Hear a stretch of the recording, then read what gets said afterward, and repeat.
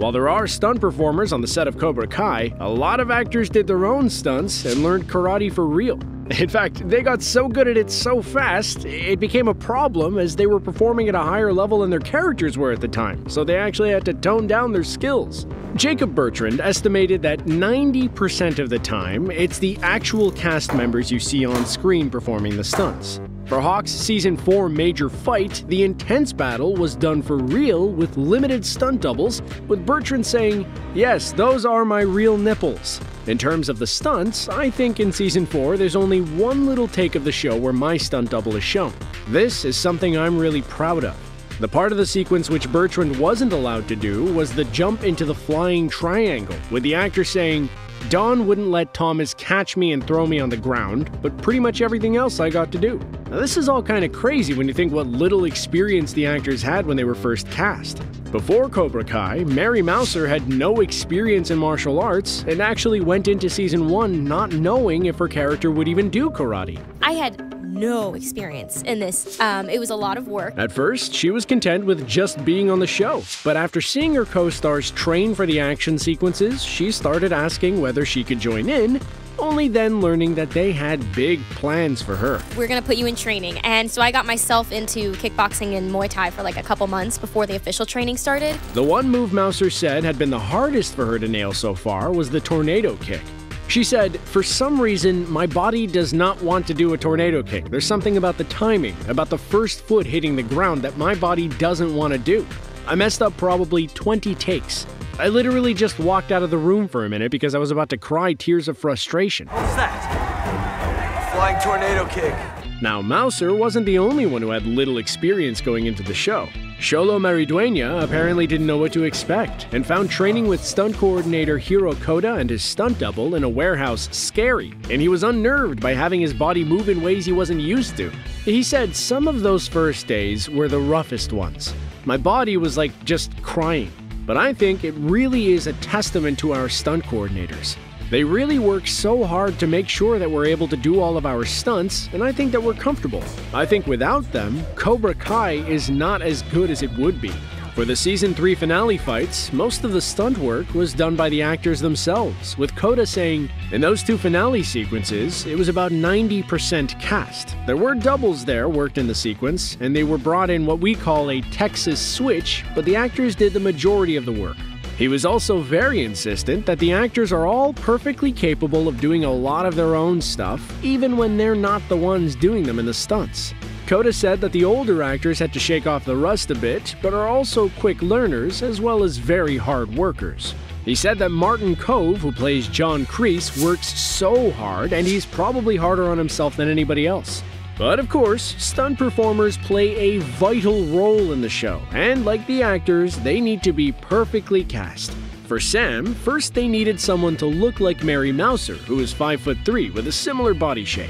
Then they needed to have the skill set. They needed to be able to perform the big fight scenes, have martial arts experience, have the ability to hit the ground, but also be able to flip. Then on top of that, they needed someone with experience and who understood how to do these stunts for film, who knew about camera angles, as well as how to sell punches and kicks correctly and help other actors in huge fight scenes. Finding someone with all these assets was like finding a needle in a haystack, but eventually they landed on Julia Maggio, a 5'3" stunt performer with a background in cheerleading, gymnastics, and Jeet Kune Do martial arts. Janelle Kerfman, who is also one of the show's coordinators, also acted as the double for Peyton List, who plays Tori. Kerfman found the challenge of performing and coordinating at the same time very difficult, saying she was torn between acting and coordinating duties all the time. But being Tori's stunt double does have its positives too, and in particular in the sequence where she goes toe-to-toe with Sam, with Kerfman saying, "It works out too because I train Mary, so she and I are very in sync when it comes to performing together." Kerfman has said that List's martial arts skills have most improved out of everyone in the Cobra Kai cast, and that she has progressed so much to be Tori and to be a badass. Now, when working on stunts, the stunt team does try to cater to their actors and their strengths as much as possible when they're choreographing their fights. As they've trained with them from the very beginning, they know exactly what their strengths are, and if there's something in particular that they want the actor to be able to do by the finale, they'll start working with them on the first day as soon as they step in the door for pre-season training. Kerfman said, "When our actors are getting their coverage shots in a fight, we always have them fight with a stunt person because then they go harder. They perform better and they're not worried about hitting another actor in the face. It really works to our benefit to get the best performance possible from our actors when they can just go full out in that way." For Season 4, Episode 3, Sam jumps between two buildings with nothing but a few mattresses at the bottom, and this was a stunt that was done for real, although unsurprisingly, a stunt double was used. Mouser said, "I think the only thing I was not allowed to do was fly between the buildings in Season 4, Episode 3. But I did get to sprint toward the jump and roll out of it. I just didn't get to fly over the buildings." That was my super lovely stunt double, Selkie Hom. She's amazing. Unsurprisingly, a lot of attention to detail goes into coordinating a fight sequence. I know, hard to believe, right? Coda said everything was a challenge in Season 3, but the one that was arguably hardest to execute was the big finale fight in the LaRusso house. Apparently, the big Season 3 showdown was originally supposed to take place outside in the Miyagi-Do dojo, but apparently the weather caused issues with the production schedule. So they changed their mind and decided to do it inside the house instead, which means the production team ended up having to change things very quickly and make it work inside the house instead of outside. While it may have been a hassle for the stunt team, being inside the LaRusso house ended up being a lot of fun for them, and more fun than it might have been if they were outside. While in the LaRusso house, they were able to travel through the entire place and have action spill out everywhere. There was also a lot more stuff for them to break, with glass and props all around, with director Josh Heald apparently saying, "You guys find whatever you want in this house and break it. Break everything if you want." Although, despite this, Coda says that the Season 2 finale high school fight was really still his and Kerfman's all-time favorite. The school fight itself ended up being a challenge because they were actually shooting in a real, fully functional school, which meant that it was hard for them to shoot during the week and they could only shoot on weekends. Also, Tanner Buchanan revealed that they had only 4 days to shoot the scene, which of course was a oneer, aka a scene that is filmed with no cuts, with them eventually getting it in 7 takes. As the sequence was so complex, some of the cast found themselves forgetting the choreography, with Mouser saying she forgot List's Tori was going to try to kick her and had to move out of the way just in time. Mouser also picked up an injury while filming the sequence after she bruised her hand and had to head to the ER before returning to film the next day with her fingers still taped together. For the infamous moment where Miguel falls over the guardrail, Maridueña revealed that he had a harness on and he was lowered down the stairwell until his stunt double Noah took over and eventually performed the last part of the drop for him. Coda and Kerfman were meticulous about making sure each character's fighting style was personalized and distinct. "We prepped it and choreographed it early in the time before," Coda said.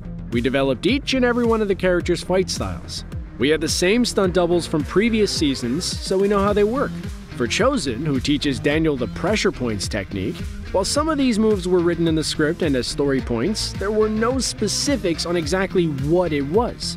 So they gave the stunt team creative control on how to come up with those different pressure points to make it cool and exciting. This meant that they basically had to come up with the moves from scratch.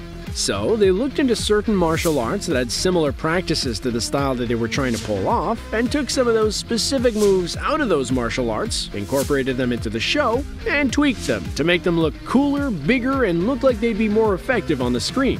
There's practical fighting, and then there's fighting on camera, and there is a big difference between the two. But working on a show and in the stunt department is never easy, and there was always something going wrong. Kerfman said that something happened in every single sequence that they shot, whether it was something wrong in the environment that they were shooting in, or times that they were simply running out of time, and therefore had to cut out chunks of the choreography. According to Kerfman, in every single fight we did last season, there was something that had to be adjusted or changed the day of.